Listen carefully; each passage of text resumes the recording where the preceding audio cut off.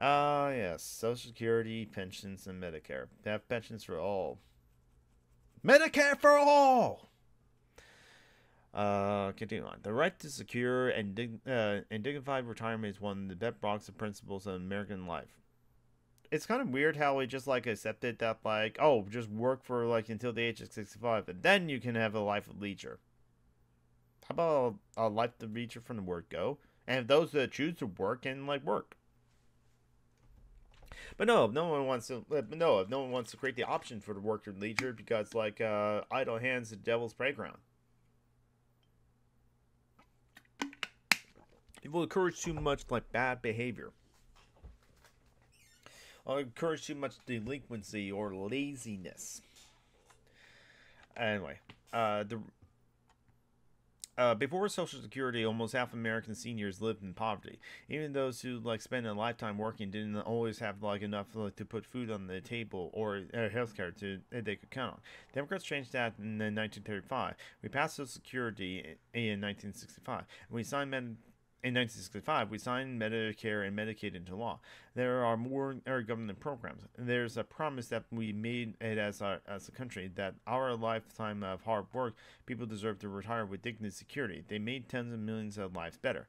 Let me also like mention this and like yes, Social Security. The idea of Social Security was never a thing until like 1935. As part of like Franklin Delta Roosevelt's like New Deal, which wasn't for only white people. We just gotta remember that white able-bodied people. Let's remember that as well too. White people and able-bodied people.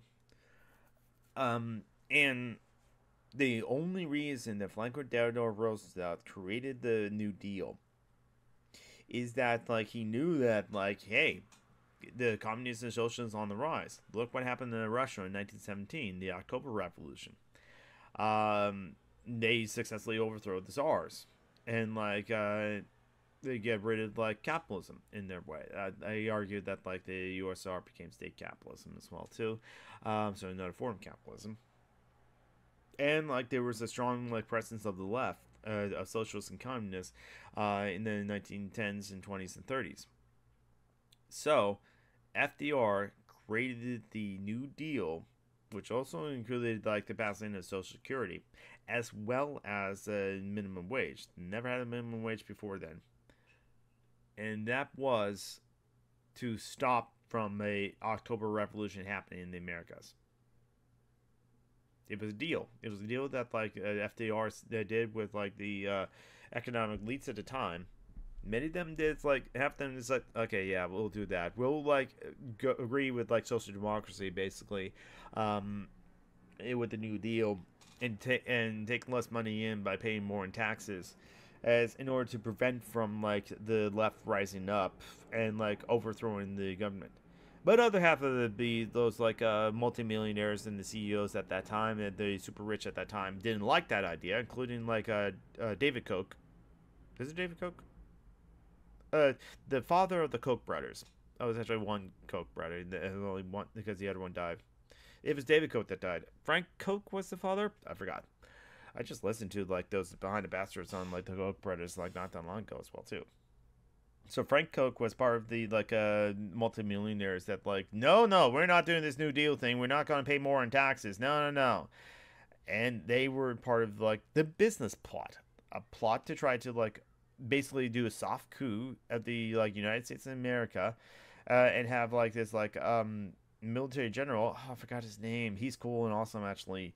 Had to be like the president pro tem or the president interim president, and while they just like institute like all their like pretty much like fascist or like or like super capitalist like transit policies. They hated FDR because he was like too communist for them too. Even though FDR said that like his greatest achievement was the New Deal that saved capitalism. So FDR was not a communist, but like giving any sort of the money to like the undesirables is like communism to like the super rich as well too, like Frank Koch, the father of the Koch brothers. Um, German Buckley? It's like Buckley's the name of the general. Who's like, dudes, you don't understand that like FDR are friends? We go way back. And you expect me to just like, you know what?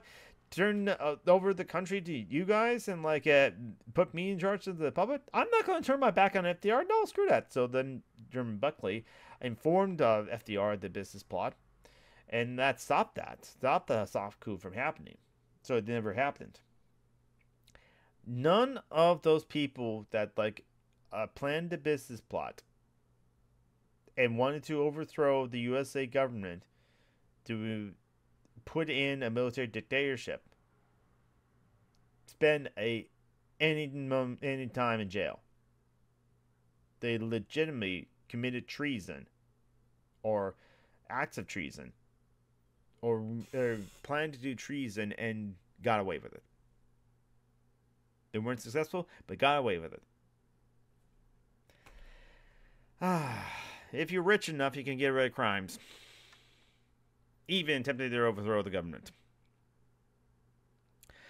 Anyway, speaking of people that want to like just like are rich enough to like get rid of it, to like to get rid of crimes, to just like do a whole bunch of crimes. Trump and his MAGA allies are shredding the like that secret trust and saying that they'll cut Social Security to give billionaires another tax cut. I don't think that Trump will actually do that. He'll say he will do that, but I don't think he'll actually do that because he benefits Social Security. Anyway, continue on.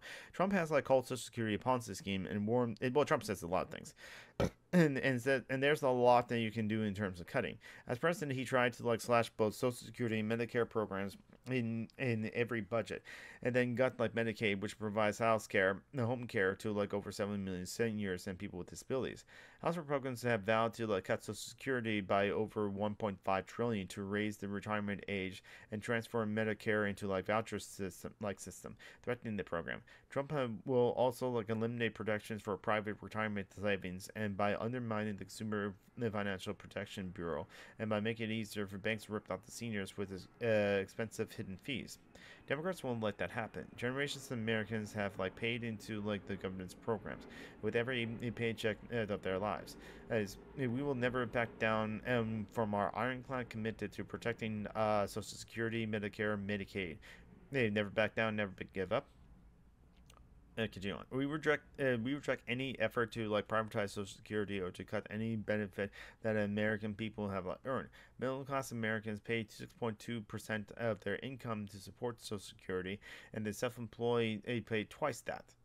I mean, I'm open to like an argument of like why should a self-employed have to pay twice that? Honestly, or work out the deal that they don't have to, so that like it doesn't. You're not so punished for being self-employed. I kind of open to that as well too, but I understand like how like if there's any loopholes and something like that, people would be like able to weaponize that.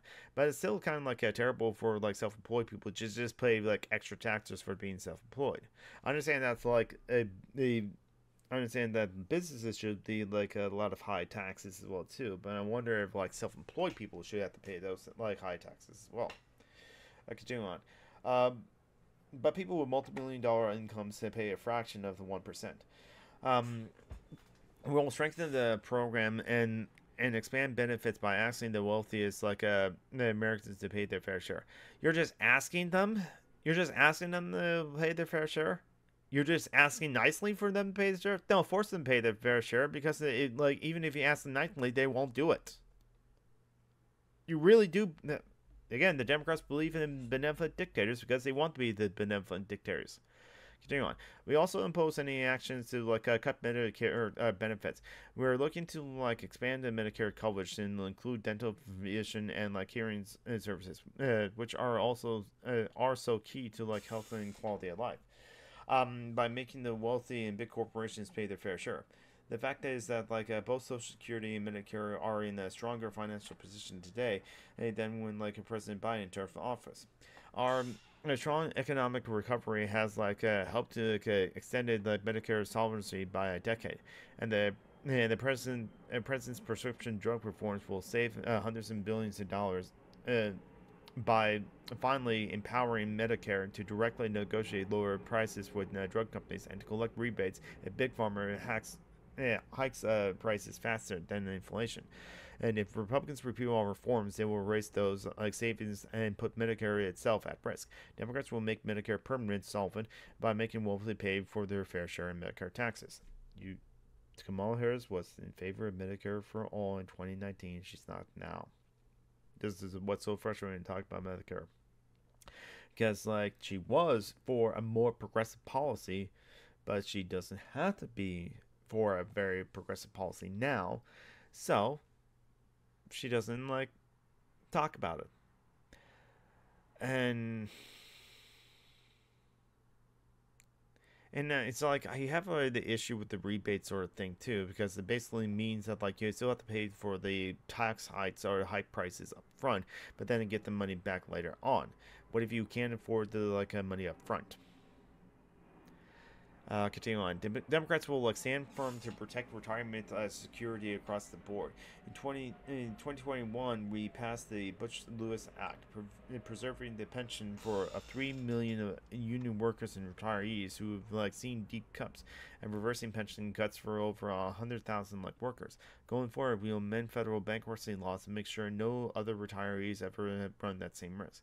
Administration is also cracking down on junk fees and retirement savings, and reverse a Trump-era rule that allowed financial advisors to put their own interests before their clients. Democrats want to make it easier for everyone to save for retirement and retire with dignity. Why can't that be available for everyone? Why do we have to work so often in order to get to retirement and retire with dignity in the life of the future? Why can't we just have that at the word go and choose to work if we want to or not?